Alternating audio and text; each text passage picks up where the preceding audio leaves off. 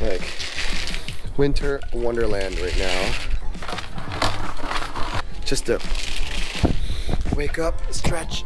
So I've worked about 8 hours already, so it's not bad. Now I'm here to talk to you guys about the American Express Cobalt card and why I think every single Canadian should go and get this card right now as we speak.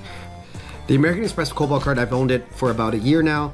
The cool thing that I've done with this card itself is travel. In February, I actually went to Los Angeles to propose to my now fiance, and so what's cool is that most of it was actually paid by the American Express Cobalt card. And what the cool part is that I'm actually going again to Phoenix, Arizona, and mostly paid for by the American Express Cobalt card. I wanted to share with you guys a little bit about why you should consider getting it, because if you like to travel, this is definitely an amazing card for you.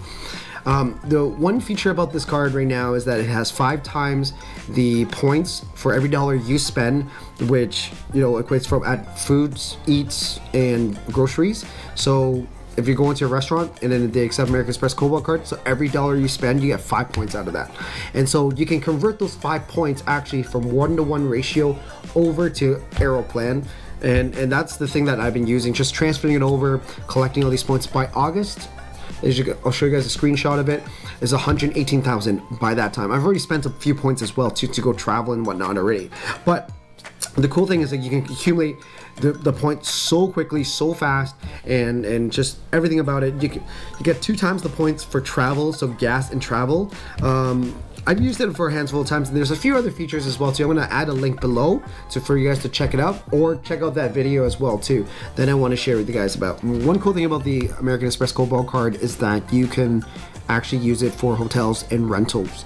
I also had enough points to book a flight over to Phoenix, Arizona, and on top of it, we got enough for a hotel and a rental car to go drive around and explore. I really wanted to get away this winter, because this winter right now, as you guys saw earlier, it was cold and freezing and it was snowy out. So I really wanted to take a quick trip. So we were taking it and wanted to share you guys. I think by the time you guys see this video and put it up and everything like that, I've already started vlogging a little bit, and I want to share with you guys a little bit what's going on in Arizona. I like this card because it allows me to go and build a YouTube channel around it, hopefully, and I get to travel and pay it on a budget, not spend too much money, because right now times are tough and everybody's working hard and everybody wants to travel and get away for a little bit, but you don't want to spend too much. So this card is definitely one for you that you should consider getting.